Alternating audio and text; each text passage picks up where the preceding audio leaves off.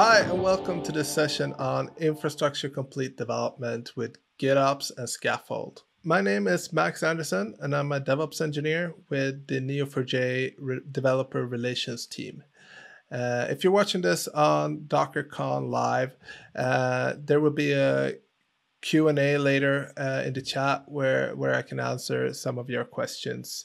And if you're watching this at a later point or your questions has still not been answered, feel free to reach out to me on Twitter or drop me an email or find me in the Neo4j community Discord. I'm going to jump straight into the demo. And what we're going to be looking at today is an application that looks like this. It's a really simple three-tier architecture with a web app, an API, and a database. You can jump around different actors, different movies, and see what they've acted in, and so on and so forth. You can find the code for this on GitHub. I've added some extra stuff to make it work for this demo, but I'll try to make that available for you as well. So to be able to do this, we're gonna use a program called Compose to actually convert our Docker Compose file to Kubernetes artifacts, and we're gonna use something called Customize to manage our infrastructure. And then we're going to use another program called Skaffold to be able to do this kind of infrastructure development continuously. So as soon as it detects a change, it will rebuild our images and it will push them up to our registry and deploy them to our development environment. That way we can keep track of that all our changes are actually matching. And when we feel we're confident with that, we can tag those images and release them for production. But we don't just want to push our changes to production. So instead, we're going to use another GitOps tool that's called Flux. And Flux will deploy some resources to our cluster, and it will watch our repository for changes. And if it detects any changes, it will deploy those straight to Kubernetes. So that way we can have a review process. You can suggest changes by pull requests and so on and so forth. And it will make the infrastructure development process more complete as such.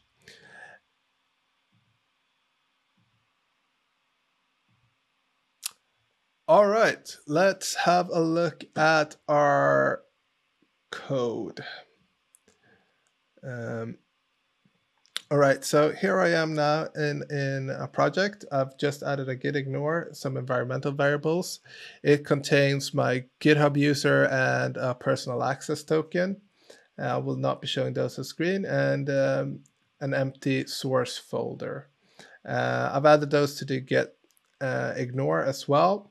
I'm not using a git module or something like that, or a sub module in this instance, just for simplicity's sake. If you want to do that, fine, go ahead to do that. But this is how I'm going to do it. So in this source folder, we're going to create a symbolic link. We're going to make a symbolic link to the repository that I've downloaded with the code. So now we can have a look at this. We have this API here we're going to use with a Docker file that will build our runtime for us. We have the same for our web application. That's a static application that then gets served.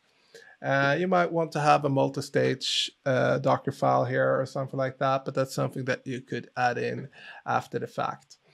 And we also have a Docker Compose file that we're going to be generating our the beginning of our infrastructure from. So we have some environmental variables here, and this setup is perfect for application development because they can get an infrastructure up and running to actually develop their code.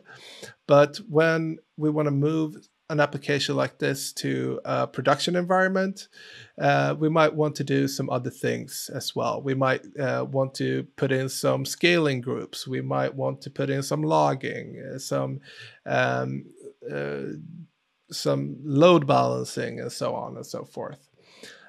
So this talk is going to be about how you can put up a process for doing this and working with your infrastructure at the same time, making sure that your applications are compatible with the infrastructure as you go along.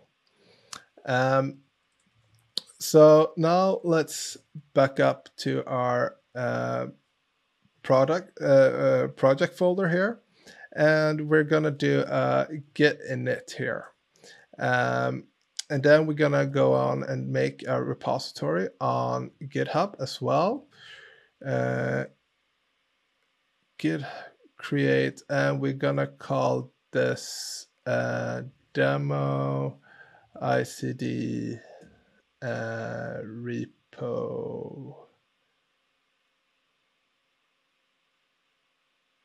repository. All right. So we want to make this a private one. We want to link it to our current folder, and it will add a remote to our repository here as well, so we can push upstream as well. That's perfect. So now that we have this, let's start by making some folders. So for customize, we will need a base folder to put our infrastructure in. We will also be making overlays. And in overlays, we want to make one for our development environment. And we want to make one for our production environment as well. Right, so now we have our folder structure right here, but we still need to populate this with something, right?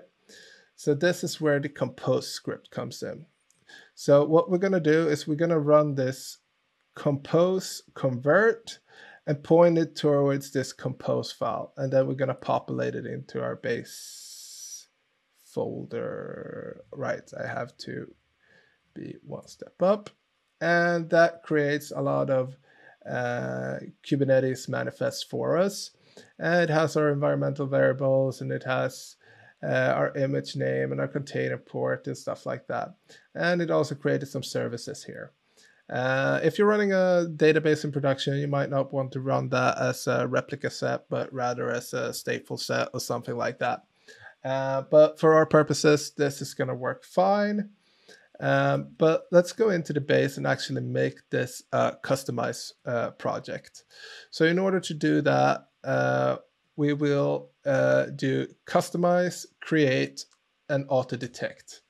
It will see that we've added some resources here, and it will make a customized file with the resources that we want to deploy from this layer, right? But in order to make changes to this, we also want our development layer to have those changes. So we're going to run this command again, but this time it's going to end up as an empty file, right? So in order to change that, we can see if we were to build this out right now, we wouldn't get anything. So we have something called bases here, and we will point that 2 layers up to our base directory. And just looking at this, if we build this now, we get all of our manifests compiled here. But for example, we might want a namespace for our development environment. So let's call it dev movies, right? And we also might want to make some changes to this development environment as well. So to do this, I'm just going to put in these right here. So it says patches strategic merge. So that just tells Customize how we want it to apply our patches to our previous layers. And it points towards this movie API development YAML. So let's create that. Movies API development.yaml. All right. So for Customize to actually recognize this file, it will need to have some information from the current development. So, oops. So let's just grab this and let's add the metadata name movies API. All right, so this is kind of the minimal patch that you can make. This won't actually apply anything to our infrastructure, but everything else that we write here, for example, spec template, spec containers, will get merged with our base layer. So we're going to put in movies API here, and we're going to put in an image. And here instead, we're going to point it to my public GitHub, Docker Hub instance, where we can pull it from our Kubernetes cluster or whatever else we want to pull our images from. So let's call it movies API demo. All right. And we need to do this for our web deployment as well. So let's rename it to web. Here we go.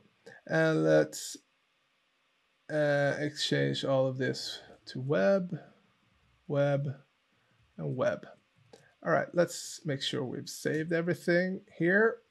And if we now build this development environment again, we'll see that we have some issues. And if I, oh, look, I went too fast. So it's supposed to say deployment. And this one is supposed to say deployment as well. All right, let's try that again. All right, now we can see that it added our namespace. We can see that it added our image definition on top of our base layer. And I feel pretty content with this. We could now just pipe this build into our kube control command, but we also want to be able to do other things, right? So let's back up to the project directory. And for this, we're going to use Skaffold. So Skaffold is one of those GitOps tools that you can use. And we're going to do init skip build. And it's going to recognize that we have a customized project, and it's going to make an initial suggestion for our file. And we're going to accept that. And we're going to look here, and it just says that here's the path that we want us to deploy when you're running this. So what we're going to do is that we're going to add a build step to this. So we're going to have artifacts, and we're going to have an image, and we're going to have Max Andersson / movies API demo, and we're going to have a context. So this context is pointed towards the Docker file. So Skaffold is smart enough to look at that Docker file and see which files are affected by that Docker file, and if it's in scope, it will regenerate that image for us. So we're going to go source neo4j movies template demo and flask Flask API. And we're going to do the same for our web application. So you could add in even more here if you wanted to. But we're gonna be content with that. And we have the deploy command, and this should make us able to run Skaffold dev.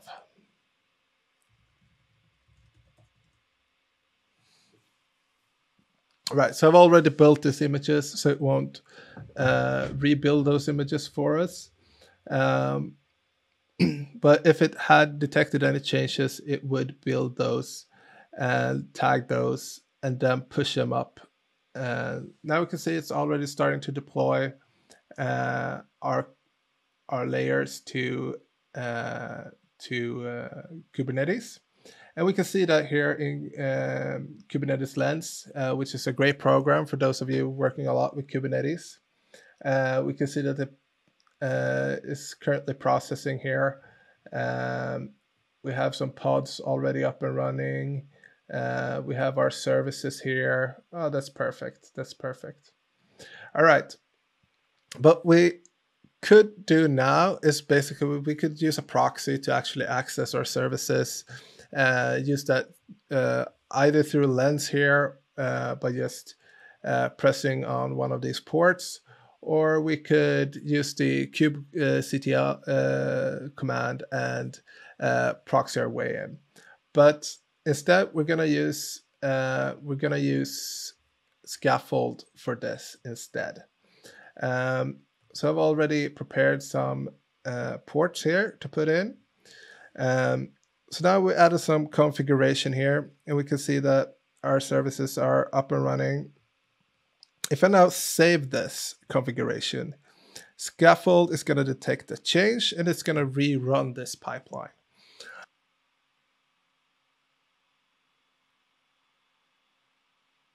And now we should be able to access these on our local host. So we go localhost 8080. All right, here we can see our application now running in the Kubernetes cluster instead of our local machine. That's great, but let's say that we now wanted to make a change, right? So we want to go into our API, for example, and we could add a print statement here. Let's just say hello GitOps, and we save that.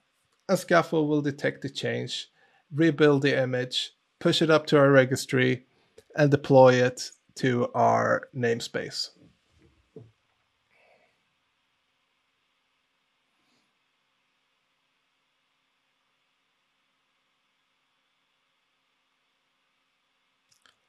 All right, so you can see how this can be used to actually make sure that your application is matching your development, and then you could just iterate until you feel that, all right, I have a working version of my application, I have a working version of my infrastructure, and then you could deploy that infrastructure when you feel like it. Oh, I see that we got W too much here. All right, so instead now, let's not focus on the development environment. Now let's focus on the production environment instead. So if you look here, we don't have a layer for our production environment yet. So what we will have to do is that we will have to create one of these. Let's just quit out of this. And it cleans up our project for us. So we don't actually have to have our infrastructure running. That's good if you're running quite expensive infrastructure, right? So let's go into overlays, production, and do the auto detect again. And we get our customization file. And here we might want to for example, add a load balancer to our web application, right? So let's do that as well. So let's add a file here, movies, web, service.yaml. And I'm just gonna copy this in, and it's the same goes here. We want to match the name of the resource, which kind of resource we're using, and we will just overwrite the spec type or the service type. Right. So we're gonna save that, and now we want to. Oops. Now we want to have a look at our repository. So we have a couple of things here that might need to be added to our repository, right? So we can check our config. All right, so we have this repository here, demo ICD repository. And we can then easily do a git add and git commit.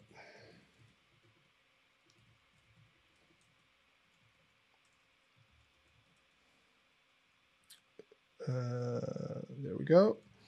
And we can push this upstream, right?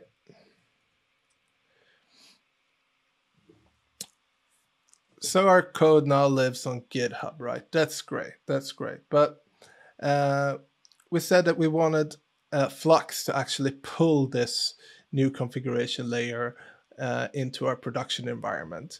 And in order to do that, we're going to run a Flux check just to see that everything is in place. All right, we have everything in place. Then let's bootstrap this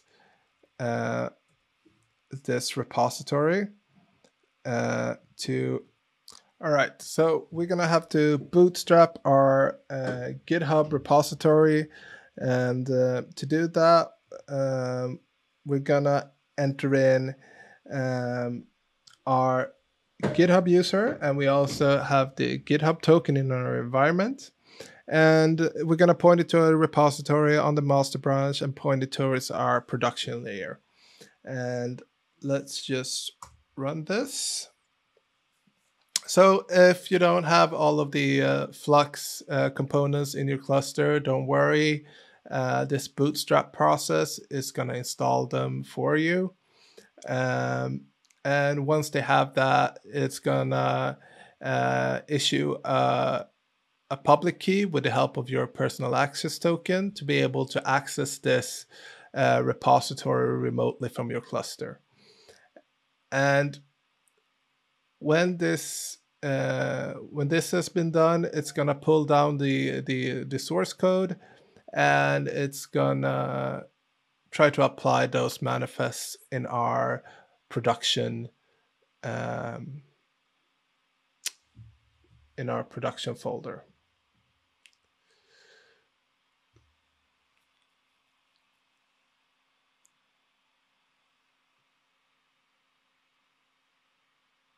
All right, so let's see here.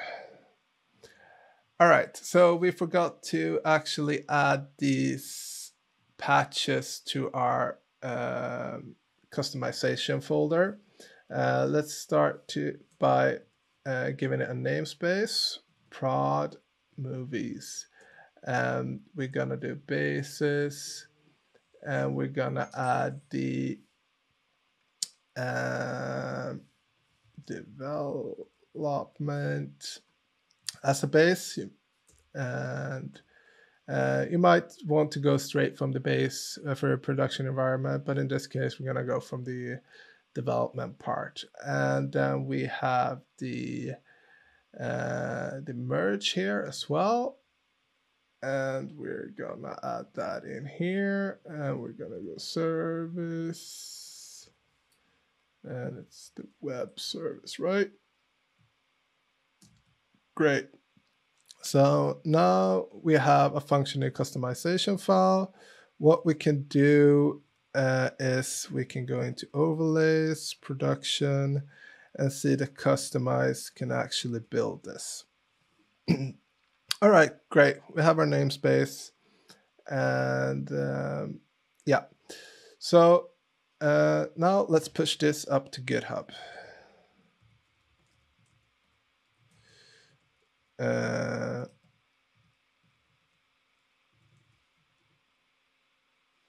But first, when we run that bootstrap process, Flux is going to add a couple of files to our repository. We can pull those down and merge them in, and then we'll be able to push our changes. And we could run Flux reconcile to do this, but let's just run this part again. This command is idempotent, so it will give us the same result even if we run it multiple times.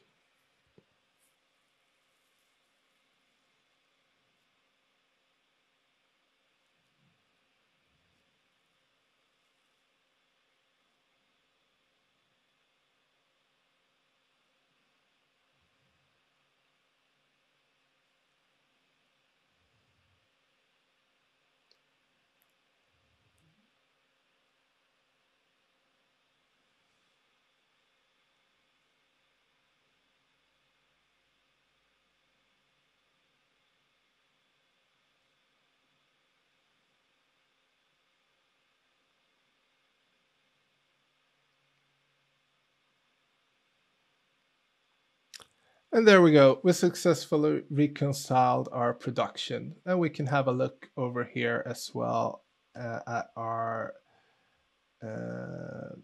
deployments. And we see that we have some deployments here in our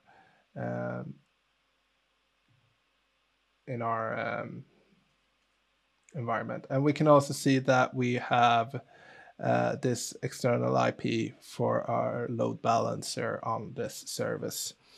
Right. So I think we're going to wrap things up there. And you can see how this process of developing infrastructure can be a good way of actually being able to make changes to your application at the same time as your infrastructure to make sure that everything is compatible before you push your things into production. You can also see how we can separate our development environment from our production environment. And we can start to actually use developers' workflow to build our infrastructure. As I said before, I'll be trying to answer questions in the Q&A, and feel free to reach out to me on Twitter or join the Neo4j community Discord. All right, thank you very much.